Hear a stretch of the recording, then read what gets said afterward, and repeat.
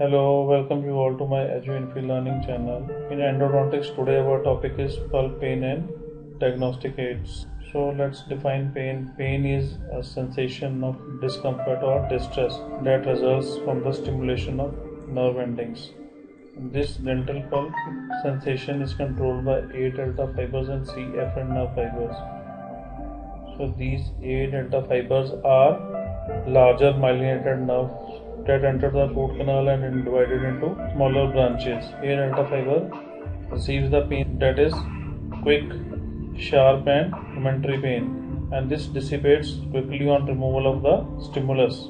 The association of A delta fibers with odontoblastic cell layers is referred to as pulpodentinal complex. Other is C fibers, sensation of slow chronic pain, which is dull, burning and acting type. Next is there are odontogenic pain and non-odontogenic pain. Odontogenic pain, there are pulpal pain, periodontal region. Most common cause of pulpal pain is reversible pulpitis, irreversible pulpitis, dentine sensitivity and necrotic pulp. The pain of periodontal region, it is type of deep somatic pain, and this is due to the presence of proprioceptive fibers. Most common cause of periodontal pain are acute apical periodontitis, acute apical abscess, periodontal abscess, periconitis, and chronic apical periodontitis. Phantom tooth pain, when there is persistent pain after RCT for more than 6 months, and this pain is not attributed to RCT. It is assumed to occur due to the upregulation of C4 genes. This phantom tooth pain is also termed as deafferentation, and the incidence is about 3 to 6%. Others are pain of non-odontogenic origin, pain due to musculoskeletal origin like muscle, joint, ligaments or deep tissues are felt as tooth pain. There can be toothache due to common muscle leading to myofascial pain is masseter and temporalis muscle. In myofascial pain, pain is dull and constant on functioning like chewing. Palpation of muscles induces pain. Anesthetizing the tooth does not reduce pain, and when the anesthesia is given to the muscles, pain is reduced. This myofascial pain requires diagnostic tools such as pulp vitality testing of the affected tooth, identifying the trigger point on muscles with lack of tooth infection. Local anesthetic block is given to eliminate the affected tooth. Anesthesia is given to the muscle to check for the pain. A treatment of myofascial pain is analgesics are given with muscle relaxant in case of severe pain. Next is neurovascular pain. This pain is due to trigeminal neuralgia or trigeminal neuropathy. It also leads to tooth pain. There is migraine, cluster headaches, which can lead to localized pain, and this pain is unilateral pain. This neuralgia pain is bright and paroxysmal, and in myofascial pain, the pain is dull and constant pain. There is sometimes cardiac pain that is referred to tooth. This referred pain due to underlying cardiac problem, and there are some other features of cardiac pain such as pain in the left arm, shoulder and neck. This pain radiates to the tooth also. There is a term barodontalgia. This is tooth related pain experienced when there is change in ambient pressure in case of scuba diving and flying. Next is intense continuous pain that is relieved only by cold is very diagnostic of irreversible pulpitis. Moving on to next is diagnostic tests. So various tests are performed to check the vitality of the tooth. First is percussion. When there is sharp pain, it indicates periradicular inflammation, and when there is mild to moderate pain, it indicates periodontal inflammation. Next is palpation. When there is positive response, it indicates periradicular inflammation. Now periodontal probing. A blunt calibrated probe is used to explore the integrity of gingival sulcus around each tooth. When there is narrow pocket, it indicates root fracture or pathosis of pulpal origin. When there is broad lesion, it indicates disease of periodontal origin. To distinguish between periodontal origin from pulpal origin, thermal and EPT along with periodontal probing are essential.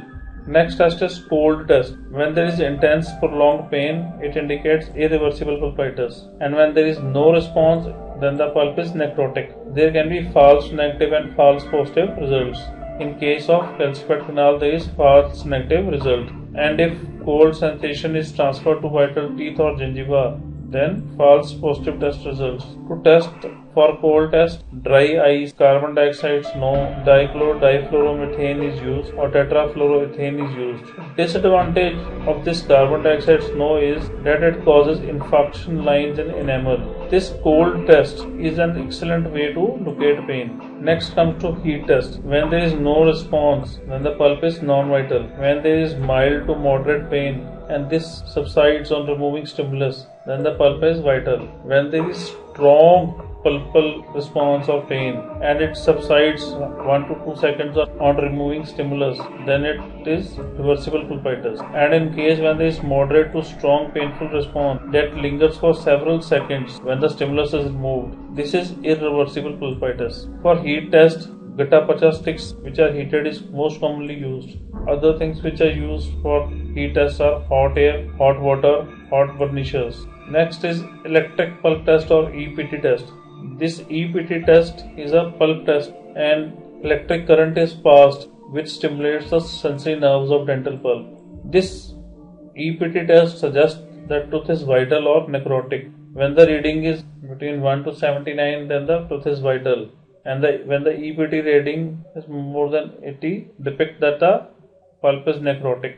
This EPT has high rate of false positive and false negative result, and this EPT is contraindicated in cardiac pacemaker patients. So for false positive response with EPT, here the pulp is necrotic and yet the pain sensation is felt. Reasons are electrode or conductor is in contact with metal restoration or gingiva. When there is liquefaction necrosis that may conduct current to attachment apparatus, and when there is failure to isolate or dry the tooth. For false negative response with EPT, in this case the pulp is vital but patient does not respond. Reasons are patient is heavily pre-medicated with analgesics, alcohol or tranquilizers, when there is inadequate contact with electrode or conductor and enamel. In case of recently traumatized tooth, when there is calcification of canals, or in case of recently erupted tooth which has immature apex. Next test is laser Doppler flowmetry. This is non-invasive method and it is electro-optical technique. It measures the blood flow.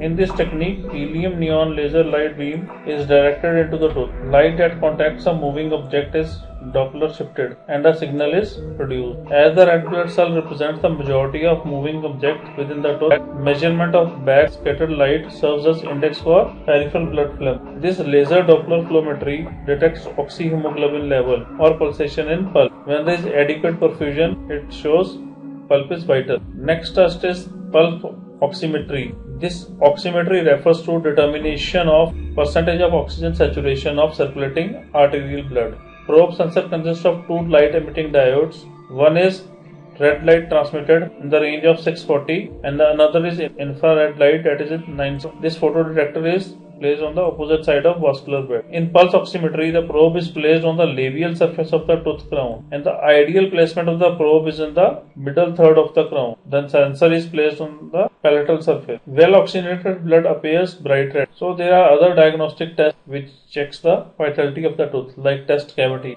An excess cavity is cut into dentine without local anesthesia. When there is sensitivity or pain, it indicates that pulp is vital. Next is selective anesthesia. This can be used in case of referred pain and it distinguishes whether the source of pain is mandibular or maxillary. It is less useful for distinguishing pain from adjacent teeth as the anesthetic solution may diffuse laterally. Next test is sinus tract exploration. Where a sinus tract is present, it may be possible to insert a small gutta-percha point and the radiograph is taken and it traces the path. Next is mobility test. When there is 2 to 3 millimeter movement or depression, then it is a poor candidate for RCT. Next is transillumination test. Transillumination with fiber optic lights useful in diagnosis of cracks of teeth. Light from fiber optic is applied from buccal surface. Next is caries removal.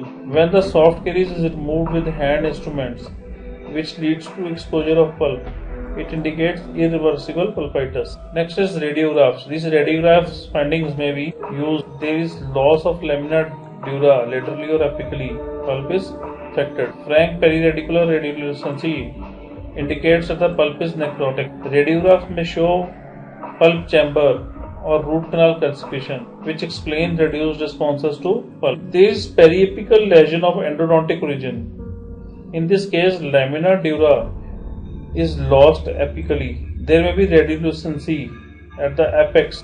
Radiolucency tends to resemble a hanging drop, and tooth has a necrotic pulp. Another is pulpal lesion of endodontic origin. Here there is altered pulp space enlargement seen in internal resorption. There is diffuse calcification in chambers. There are pulp stone and pulp chambers or canal calcification. That's all for today. Thank you all.